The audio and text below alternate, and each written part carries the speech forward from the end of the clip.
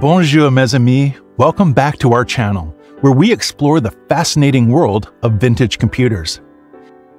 Today, we have a special treat for you as we dive into the iconic French microcomputer known as the Thomson TO7 70. Get ready to embark on a journey back in time as we explore the features, history, and significance of this classic machine.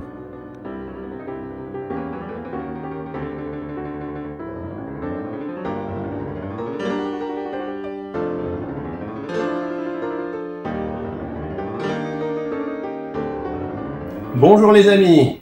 Thanks to Richard for the voiceover. I let him continue with you in a moment, but I wanted to take the opportunity of this video to share a few words about me and this channel. So, my name is Anton, I'm French, and I have no full accent when trying to speak English, so that's why I'm letting my English-speaking friends do the voiceover for me, and thanks to them. Fortunately, I'm very comfortable with written English. That's why I have no issues writing the scripts for these videos you see on this channel. I've created this channel a few years ago, Retro Dream. It's all about retro computers and retro gaming, which is my greatest passion. I've been into this since my 20s. I remember when using Windows 95, I was already trying to emulate computer systems from the 80s, so it's a very long story. And if you like retro stuff from the 80s, you can also check my other channel, Age of Ink, which is about board games, game books, and Tolkien, which is my favorite author. Now, the TO770 was my very first machine, so I can tell you about my own experience about using back in the day. Now, I let you continue discovering this mysterious French machine. Again, thanks to Richard for the voiceover. See you later on the channel. Au revoir! Until now, the only extensive review I've seen about Thomson computers in the English language was from Neil at RMC Retro. Neil's video is great, as usual, but it's pretty much the only one around. And also, he doesn't really cover the TO7 since he focuses on the MO5 and MO6 from his collection. Our video here should compensate for this. In the late 1970s and early 1980s, in the wake of the growing interest in personal computers around the world, France aimed to establish its own computer industry and reduce its dependence on foreign technologies. To achieve this, the French government initiated the Plan Informatique pour tous, which means computing for all. Informatique pour tous. The French electronics company Thomson was chosen to develop microcomputers to be used in schools for educational purposes. That was the official intention. The secret wish behind was to create a French success story, the like of Apple in the US or Sinclair in the UK. The goal to achieve was very ambitious, and Thomson engineers began working in earnest. The first machine was soon released. Too soon, as we'll see. The Thomson TO7, which stands for Téléordinateur 7, came out in 1982 as a low-cost microcomputer, primarily intended for the educational market. It featured an 8-bit Motorola 6809 microprocessor running at 1 MHz, 32K of RAM, and a built-in basic programming language. Despite being less powerful than some of its international counterparts, the TO7 gained popularity in French schools and some homes due to its affordability and educational focus. It was relatively well received for its ease of use and accessibility. It really looked like it was especially made for beginners to learn computing. And that was its doom. The TO7 was clearly not a sheer success on a wider market. The machine was slow, rather ugly, but the thing that users hated the most was its awful membrane keyboard, which didn't even have the French accents, which was really a shame. Having learned from this, Thomson introduced in 1984 an enhanced version called the TO770. It featured a more powerful processor, the Motorola 6809E, running at 2 MHz. It also had more installed memory. The 70 in the model's name reflects its total memory. 48K of main RAM, plus 16K of video RAM, plus 6K of ROM.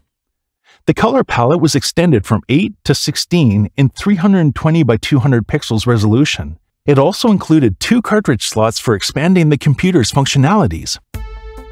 Not only this version was 2 times more powerful, but it also corrected one of the main flaws of its predecessor. The TO7's infamous membrane keyboard was first replaced by a rubber one, and finally by a mechanical one, which was way more comfortable. As a result of these improvements, the TO770 was ready to roll out from assembly lines without blushing before its competitors, and appeared as a decent machine for the time, especially given its low price, 3,600 French francs, equivalent to $400 US at the time.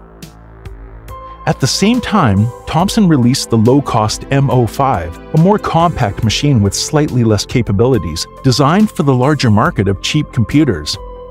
The exact same software could be run on both the MO and TO machines. This is SVM, the #1 reference French magazine on microcomputing during the 80s and 90s. It was still around until 2010. This was the first magazine in the world to publish computer performance tests and comparison benchmarks.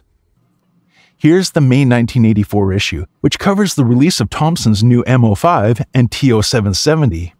The article is enthusiastic about the machine's capabilities for such a low price and portrays them as great competitors for the Spectrum and C64. And indeed, in France, they were. There's another article dedicated to their use in schools.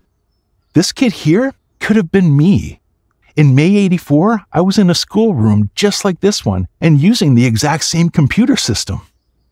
On this other photo, we can see Apple II machines. These were fewer in schools, and they were used for more complex courses than the Thomson. Commodore 64 were even more scarce. If I remember well, we saw them as the Rolls-Royce, whereas the Thomson were the Renault cars. Let's take a look at the design and hardware of the Thomson TO770. The computer featured a sleek, compact design with a real typewriter-style keyboard. It used a digital cassette tape drive for storage as well as a cartridge system. It also included a light pen called crayon optique in French, which could be used with a variety of software. It came with an operating system called TO770 Basic. And look at that joystick. Isn't it something?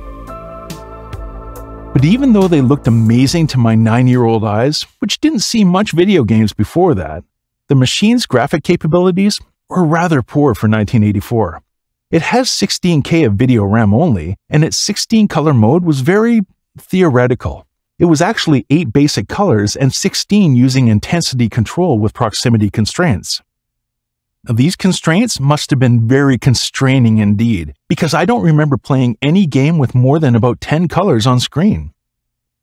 Nevertheless, I spent countless hours playing games on this machine. I remember playing from sunrise to sunset when I was at my aunt's. My parents would never allow such a thing, but my aunt did, and I found it the coolest thing in the world. I was especially fascinated by this game called L'Aigle d'Or, the Golden Eagle in French. It was a mega hit, and every French kid of that time is sure to remember it. You had to explore a haunted castle with many dark rooms full of traps. A classic scenario, but really well rendered for the time. And if this is one of the first games you ever play, age 9, I can tell you that you're sure to fall in love with the computer it runs on.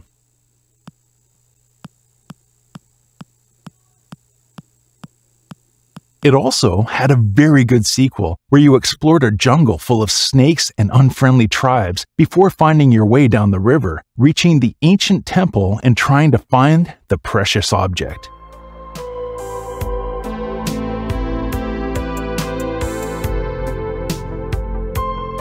The TO7 had other interesting games. Empire was my first strategy game, where you had to manage resources and build armies to conquer provinces.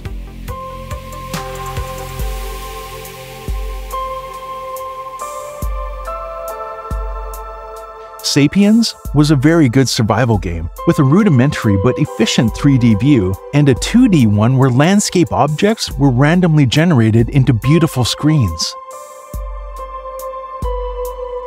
Airbus A320 was my first flight simulator.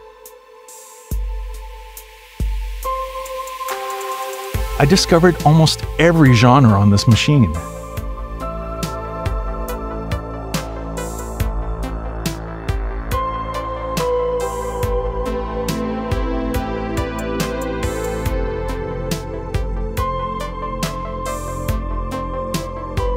Mandragore was the first French computer RPG, and like L'Aigle d'Or, it was widely known in France.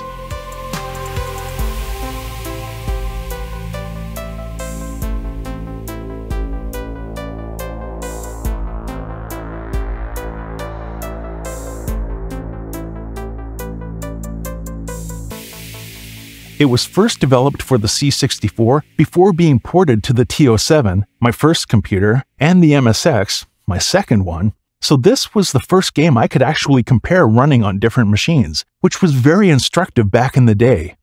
Here are the two versions compared. There were other, simpler games that I enjoyed as a kid. Many of them were developed for Thomson machines and nothing else. On the other hand, there were relatively few ports to the Thomson of games from other machines.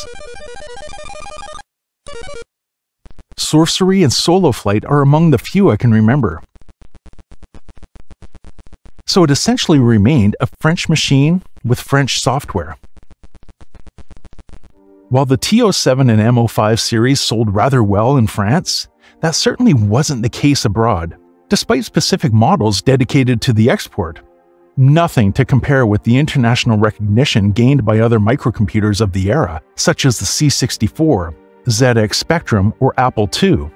But even in France, these were not the most popular. The top-selling 8-bit computer in France was by far the Amstrad CPC.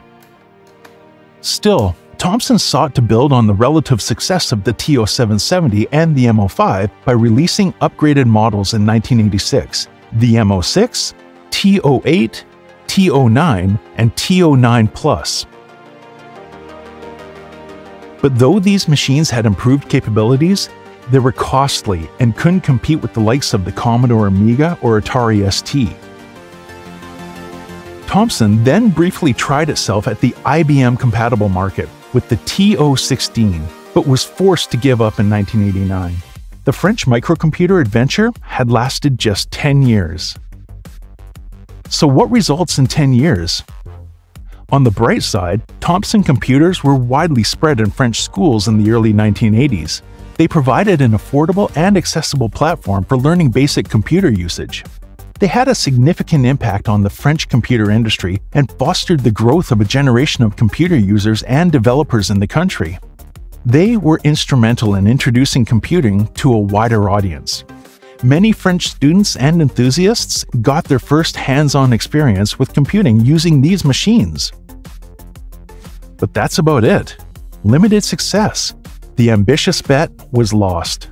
There would not be any French Apple in the computer industry. France was far more successful in the telecommunications area with the Minitel, which was like internet with a nationwide usage beginning as early as 1980. 15 years before the internet became used worldwide. The Minitel was the real French success story. It was used by everyone and generated an enormous market for network services. But that's another story.